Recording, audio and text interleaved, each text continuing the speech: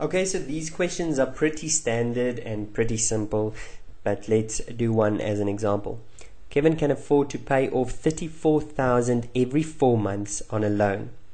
Assuming there are no hidden costs. Hidden costs will mess up these calculations a bit, but assuming there are no hidden costs, what is the value of the loan that Kevin can get at that amount if he pays it back over 25 years and the bank charges him 10.9% interest per annum compounded every 4 months? Okay, so just my advice is to always draw a timeline.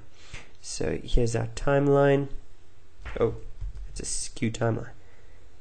Here's our timeline. Okay, 25 years. Okay, so there's 1 here, 2 here, and I'm not going to do all of them, but it goes up for 25 years. He pays off $34,000 every 4 months. So it's not yearly, it's every 4 months, and there are 3 such sets in 1 year. So 34,000, 34,000, and 34,000. Okay, just a basic idea, and every year he is charged 10.9% interest.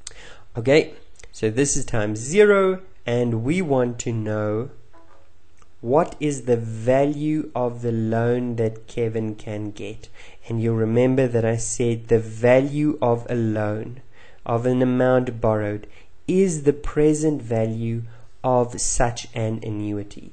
So we know that the formula that we must work with is this formula: x 1 minus 1 plus I to the power of negative n divided by I. Okay, do we know what the present value of this loan is that he is getting? No, we don't.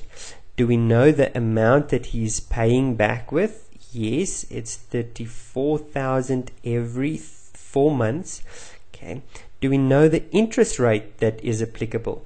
Yes, it's 10.9% interest every 4 months. But I am not, 10.9% every year. I'm not getting it yearly. I'm getting it every 4 months, which means I must, if I have 12 months in the year, and I get it every 4 months, that means I get it 3 times in the year. So I must divide this 10.9 by 3. And then also divide it by 100 because it's 10.9%. So I'm dividing with 300. And n is the number of payments he's going to make. And in this case, it's for 25 years, 3 times a year, which means 75 payments. Okay, so just get rid of that. So let's substitute. Okay, so into my formula, Pn is equal to 34,000 1 minus, in the bracket, 1 plus 10.9 over 300 to the power of, and now very important, negative 75. Close that bracket and divide with 10.9 over 300. Great, let's go and calculate what is the value of the loan he can get.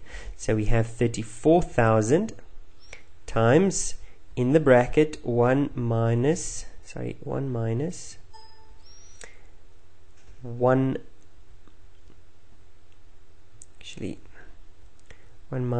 and in brackets 1 plus 10.9 divided by 300.